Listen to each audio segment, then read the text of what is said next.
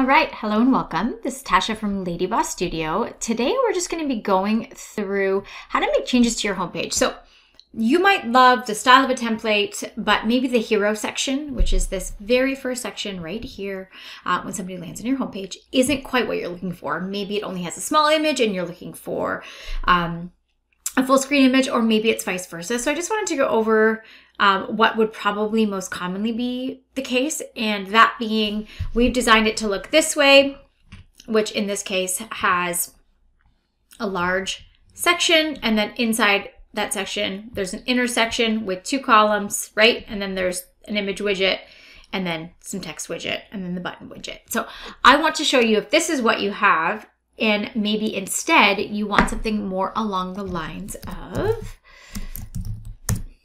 this is an example where it's just the one big image with the text, right? How you can go about doing that.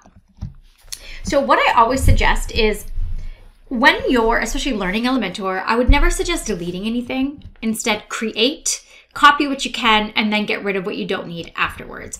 So I'm going to come right to the top of the page here, and I'm going to hit the plus icon. And again, I'm going to hit plus. And I'm going to look at this as, okay, I want this big, beautiful section, right? But then I'm also going to want to have text likely off to one side or potentially in the middle, depending on what I'm going with. In this case, this text is off to the right. So if you can imagine, there's probably a column over here, and then there's a second column over here to the right. If I knew that whatever the image was, I just wanted to have text in the middle, then I really only need one column, right? So we're going to go based off just text in the middle, but then I'll show you what that would look like if you were to have text on either side as well. So I'm going to click the one section structure here. Okay, and that's just right here. It's this very first thing on top. First thing I'm going to do is click on the actual little 6 dots here, which is going to open up that section in the widgets panel on the left-hand side. And I'm going to change that to full width because I'm really going to want my image to take up the whole span, right? I'm not going to want just the image just going from this side to this side here. I'm going to want it to be the full width of the entire window. So I'm going to hit full width. The first thing I'm going to do is, again, still selected into that section, I'm going to go to Style, and I'm going to go to Background. Now, it has background type. I'm going to go, there's Classic. If I click on Classic, that would allow me to either select a color or add in an image, which is what I'm going to do. So I'm going to select Image. Now, we probably already have one in here that I can use, but I'm just going to look and see if I have anything that's already horizontal that probably isn't. Oh, there we go. So we're just going to, just because it's already horizontal, this is what I'm going to stick with. The main thing in looking at bringing in that image is obviously it's a horizontal dimension, right? When you're bringing a new image. When you're importing that image in, you're going to want to make sure it's not more than 150 KB. In this case, it's 112, so we should be pretty good. The only times I break that rule is in my hero section because it's, again, the first thing somebody sees when they land on your website. So if that were a bit over 150, I wouldn't cry about it. And if it's your logo, if your logo for whatever reason isn't looking that great and you brought it in and you need to make a bigger size, I'm not going to be mad at you for doing that. So I'm going to pick this picture here. And of course, when you're importing your photos, make sure your title, your alt text, and your description are all SEO optimized. I'm going to insert media, and you're going to see like there's really not much showing or going on there whatsoever, right? So I'm going to immediately go down here, and where it has position, chances are center is what's going to work best, okay? And then over size, I'm going to want to select cover. It's going to cover the entire space. Now what I can do is, again, clicking on the section, I'm going to go down to advanced. Actually, you know what? I'm going to try something. Okay, I'm actually going to leave that as boxed because of what I'm going to show you in a second, which is I'm going to put white behind the actual text that I'm doing. So you can leave this as boxed. It's still occupying the entire background of the section here. And what I'm going to do is I'm going to click on the column. I'm going to go to Style. I'm going to go to Background. And I'm going to make this white because I want you to be able to see what I'm doing. So right now, this column has a white background. Obviously, that's way too wide for just sort of this text that's going to exist there, right? So a couple things I'm going to do. I'm going to go back and click on the section. And I'm going to go and add some padding in between where this column starts, and then this overall section. So I'm going to unlink the values, and I'm going to go to percentage, and I'm going to up that. Maybe we'll try 7 to start, and then we can kind of play around with it. Okay, so now you can see wherever that white box is, there's going to be a certain amount of padding underneath that and a certain amount of padding at the top. In most cases, you're going to want to keep that identical, right? Next thing I'm going to do is I'm going to quickly look and say, going back to the section, right, which I'm already on, I'm going to go back to layout, and I'm going to play around with the width of this box because I don't need it to be that wide. I'm going to play around with it. Maybe we'll try 700 to start. Try to keep this at a nice round number, right? And now what I'm going to do is I'm going to right click on my text. So right click, copy. And I'm going to come up here and I'm just going to right click and then, or command click if you're on a Mac. And I'm going to paste this text in. I'm going to come back down to the second part of my hero statement. I'm going to copy it. I'm going to hover over the text. I'm going to paste. And then I'm going to come down again to the button, right click, copy, and right click, paste.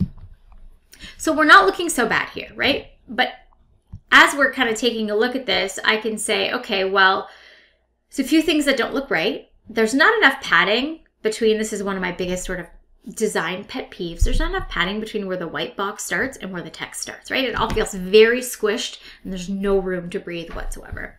So I'm going to click on the actual column itself. I'm going to go to advanced. Okay. And again, I'm going to unlink the values. I'm going to go to percentage and I'm going to up this at the top. I'm going to up it at the bottom. Okay. And then I'm going to, obviously I want it to match on the sides. It doesn't have to be 7 on the sides, right? Because the sides are already not going to go all the way. To me, there's still not quite enough space between the top and where the text starts. So I'm going to up that. I'm going to up that to 10 and we're just going to see where we land overall. So that kind of feels like there's a little bit too much, right? So I'm actually going to maybe bring that to 8. Okay, I feel pretty good about that right now. Now the other thing that doesn't quite feel right is if we're over here and we're looking at the whole width of this hero statement, right? Like it's taken up almost the whole page. And I scroll back up here, this is a really sort of skinny section. And I think it needs to be quite a bit larger before we start hopping to the next thing. So I'm going to go back to the section. I'm going to go to advanced and I'm going to up these to about 10, which is what I figured it would be in the first place, but I wanted you to be able to see that difference.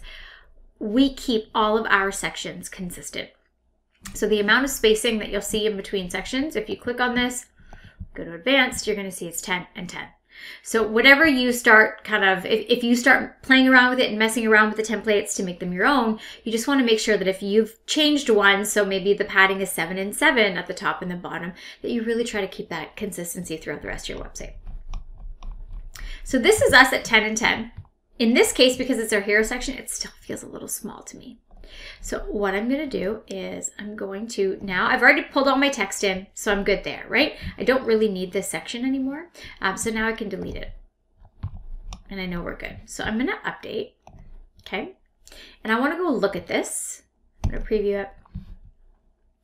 I want to go look at this from the perspective of what most clients are going to see. So not everybody viewing my website is going to have a really huge monitor, which is what I have here and why you can see the website feels really, really stretched out.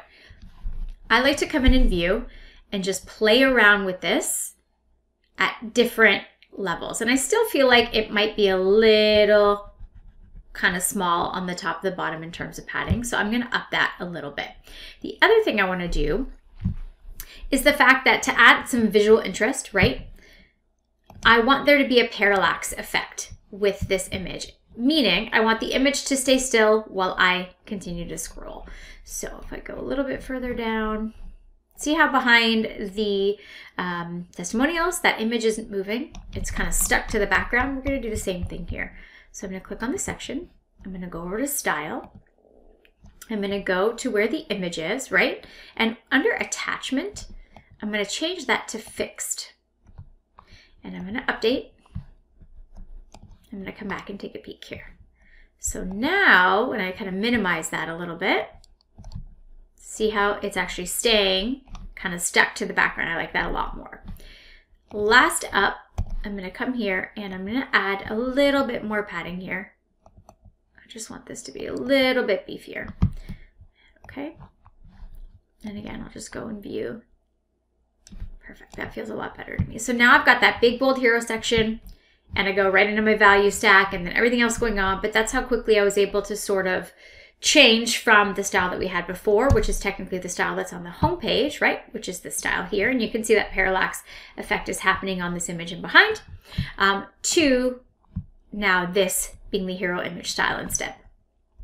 One other thing I just want to note quickly is if you click on this column where you've got that white background, obviously you can change the color to anything else, right? So if I go to style, I can pick any color under the rainbow. Ideally though, I'm picking one of my global colors. So if I wanted to make that more of that creamy color.